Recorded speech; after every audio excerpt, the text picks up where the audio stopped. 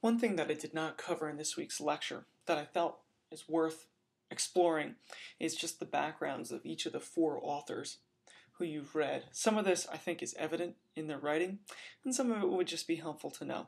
So before you do this wiki activity, just a little bit about each individual that will maybe help guide how you write about them.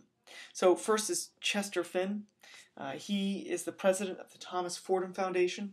The Fordham Foundation has nothing to do with Fordham University in New York, but is a conservative think tank concerned with education in the U.S.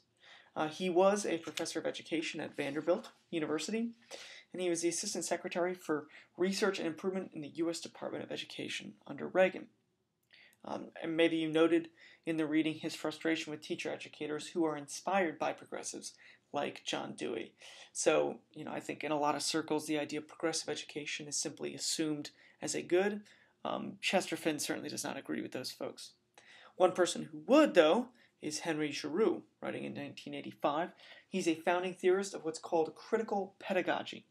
Right? And the definition of critical pedagogy is a continuous process of what's called unlearning, learning, and relearning, reflection, evaluation, and the impact that these actions have on students, in particular students whom they believe have been historically and continue to be disenfranchised by traditional schooling. So Giroux was professor at BU and at Miami and at Penn State, widely published. This text in particular is one that just kind of everybody has to read if they become a teacher. He was a social studies teacher for 6 years over in Rhode Island before going into higher education. Consider when he's writing. 1985, A Nation at Risk has been published, the Reagan Revolution is going on, so it's sort of this tide of conservatism. If you recall Horace Mann's efforts to make common schools common and benefit of all, well, Giroux is suggesting that the opposite is happening in the 1980s. He also thinks that teachers are being criminally deprofessionalized. Think of the phrase, those who can't do, teach. He's sort of railing against that attitude towards education. Unlike Finn, Giroux references Dewey as a positive example for teacher education and preparation. Okay, Jonathan Goodlad is an educational researcher and theorist. He's a professor at Emory University, and before that at the University of Chicago and UCLA.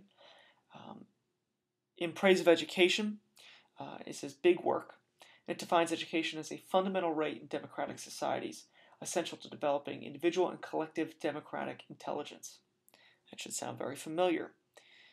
He's looking at the same data as Chester Finn, but coming to very different conclusions. Right, the amount of time spent in schools versus the amount of time not in schools, and the impact that that has on the way that children think. And finally, Nell Noddings. She's a feminist, a philosopher, a theorist. She's at Stanford University. She's emeritus. She's basically retired. She's in her 90s at this point. She was a math teacher and a principal for 17 years before going into higher education.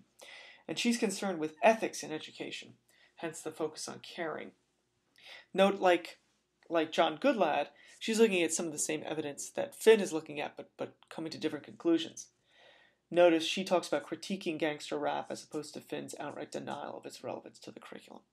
Okay, so that's a bit about each of them as you look at this wiki activity and add your thoughts to the theorists that you've been assigned to.